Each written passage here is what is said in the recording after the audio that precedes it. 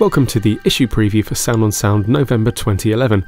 Here I'll be giving you a quick rundown of some of the product reviews you can expect to read.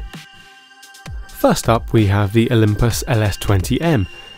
This very compact digital audio recorder is also fitted with a tiny lens and can record 1080p HD video as well as audio. Since it's performing two functions, there's two separate screens on the front, one for monitoring your video and playing it back, and the other for monitoring the audio levels. It's simple to switch between the two modes, video and audio, with a switch on the side. It also has more than its fair share of options, which can be accessed via the menu screen here on the front and using the 4-way switch.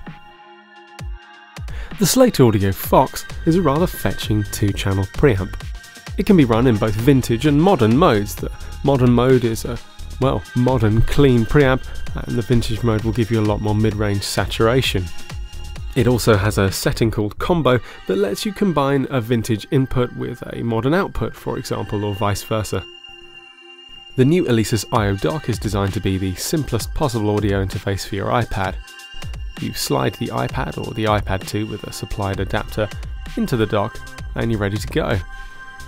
There are two microphone preamps on the unit, both with phantom power, and you can even use the device with standard MIDI cables or USB MIDI.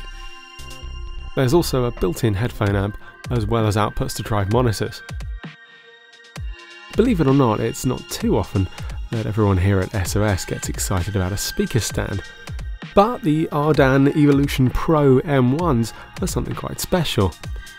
The monitors are decoupled from the stand itself, which is further decoupled from either your meter bridge or your monitor stands, using a specially designed custom mat that you can see here. There are also plenty of markings all over, so you can make sure that both of your monitors are pointing at precisely the same angle. Well, that's all for now. If you like the previews you've seen here, be sure to pick up the November 2011 issue of Sound on Sound and read our in-depth reviews in full.